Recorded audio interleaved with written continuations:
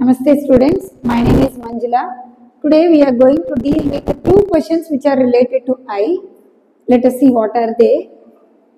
Accommodation of lens by dash or focal length of eye adjusted by dash.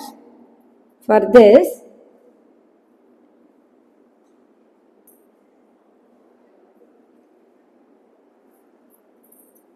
this is eye. You know, eye is made up of three layers. The outermost is called sclera, which is represented in pink color. The second layer, which is vascular, which is represented in white color. And the innermost layer of the eye, which is represented in black color, called retina.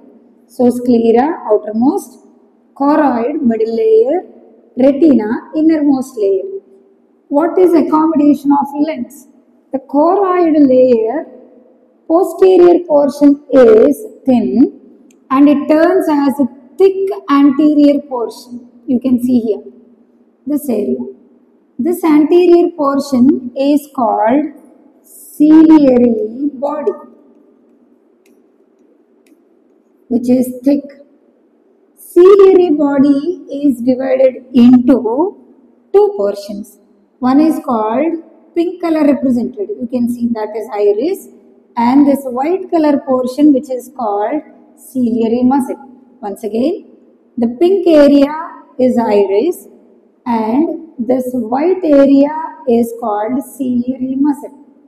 So, iris and ciliary muscle.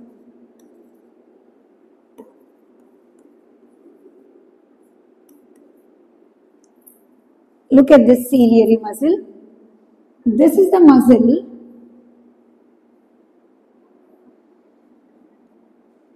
which is accommodating the lens. What is accommodation? According to the convenience, lens is made wide, lens is made short. That is called accommodation. So, ciliary muscle accommodates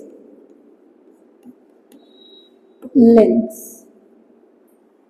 Once again, ciliary muscle, which is a part of choroid, accommodates this transparent lens according to the image. Can be made wide, can be made short. So, focal length of the eye is adjusted by same ciliary muscle. The same question can be given in this format. Accommodation of lens by ciliary muscle.